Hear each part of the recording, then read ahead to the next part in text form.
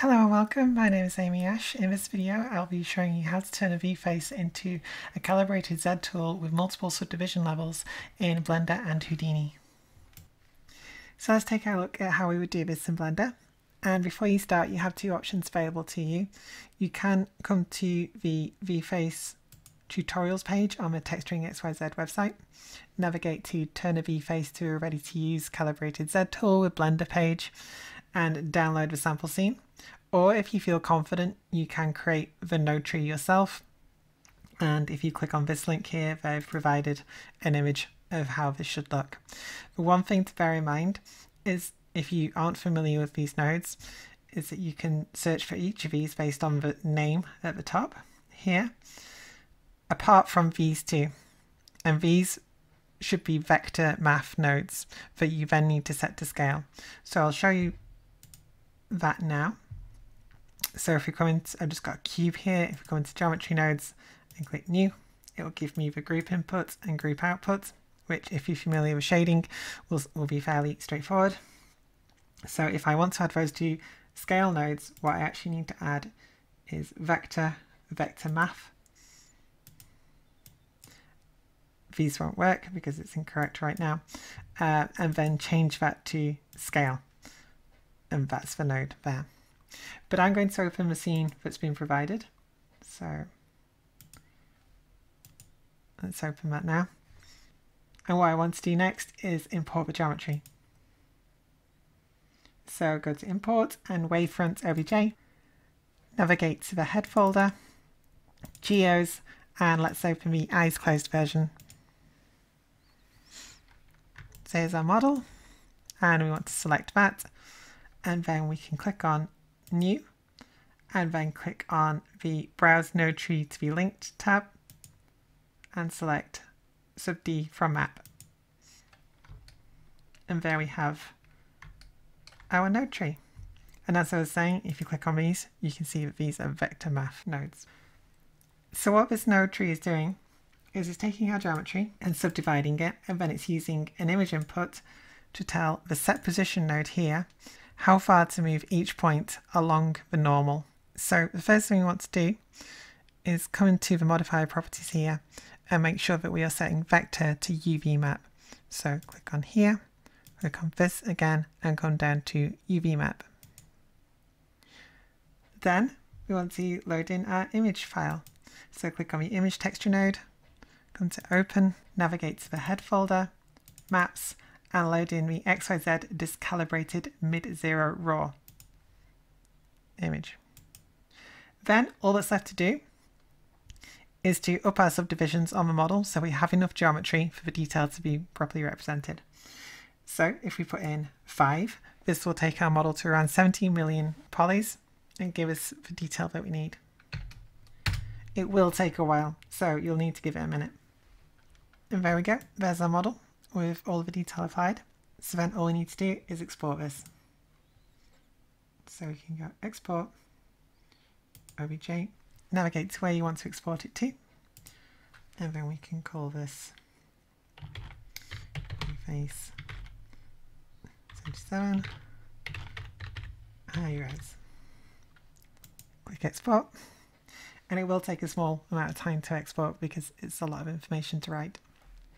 Okay, so I'm skipping forward. It took a good few minutes to export, but here we are now. That's all exported, and then I can take that into Zbrush. To do this in Houdini, again, you have the option of either setting it up yourself or loading up a scene from the TexturingXYZ website. So to do that, again, navigate to VFace documentation and go to turn a VFace to ready to use calibrated Z tool and select the Houdini option. And here you can download a sample scene. It does also show you the node setup that you need and all the settings that you require. So it's quite easy to follow. However, I'm going to go through and build the node network myself so that we can show what everything is doing and hopefully gain a better understanding. First thing to do in Houdini is import our geometry. So I want to go to File, Import, Geometry, and we can load in the eyes closed version. Click accept, and then with your mouse hovering over the viewport, press space G to center the viewport over the model. Next thing to keep in mind is that the default viewport mode, smooth shading, will smooth out any details and make it very difficult to see if what you're doing is working correctly or not. So I would recommend coming up to here, click down and hold with the left mouse button and change it to flat shaded. Next we want to double click on the geometry node to go inside it, and in the network editor here we want to press tab and type subdivide to add a subdivide node. Press enter, click to lay it down and then connect it up. You want to make sure that this is set to open subdiv Catmull Clark, which is the same subdiv method that Zbrush uses, and then we can move on and reset this later for speed. So next thing we want to do is add an attribute from map node. So again, tab, type attribute from map, press enter, click to lay it down and connect it up.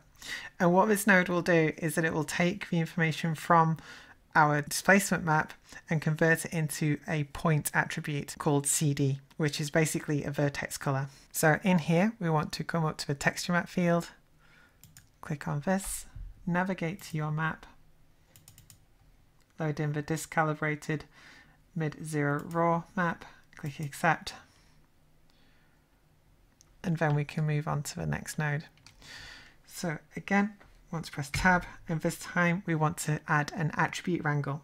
So type in attribute wrangle, press enter,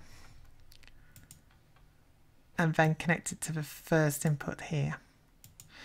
Now we need to give it a vex expression to tell it to move the position of each vertex along the normal according to the value contained within the CD attribute that we've just set using that attribute from map.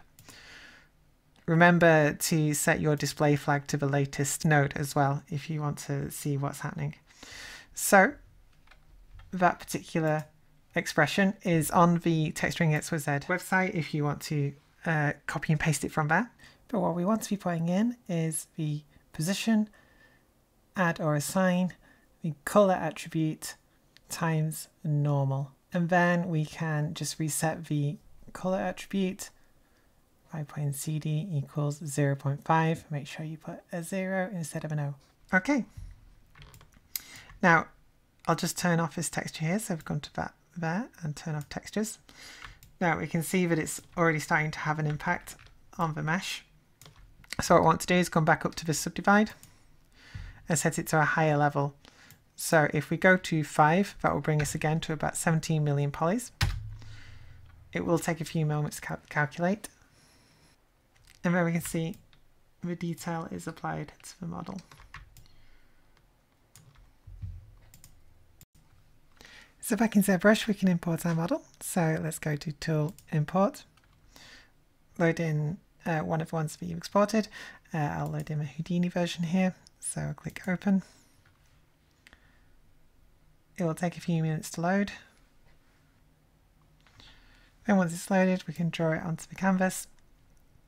Click Edit, and let's change this to Matte Cap Grey so it's a little easier to see. Then we want to come into the Geometry tab and use Reconstruct subdiv to take this back down to the original resolution that was supplied in the TexturingXYZ VFace pack. So this should give us about 6 levels of subdivision.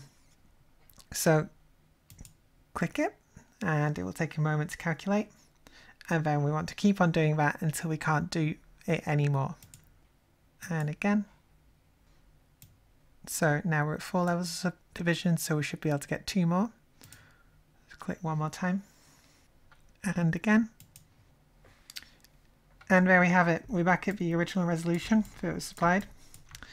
If I try to click this again, it will tell me it cannot reconstruct it anymore. So what we have is 6 levels of subdivision with an extreme level of detail on that top level. So there we go. It was very quick, very simple and easy to do in both Houdini and Blender. I would recommend using the sample files on the TexturingXYZ website, especially if you are fairly new to any of this software. Yeah, and that's it. Thanks very much for watching. I hope this video has been useful. There's lots more documentation on how to use VFace on the texturing.xyz website. My name is Amy Ash. I'm head of characters at Axis Studios in Glasgow. You can follow me on ArtStation and YouTube. Thanks very much and see you next time.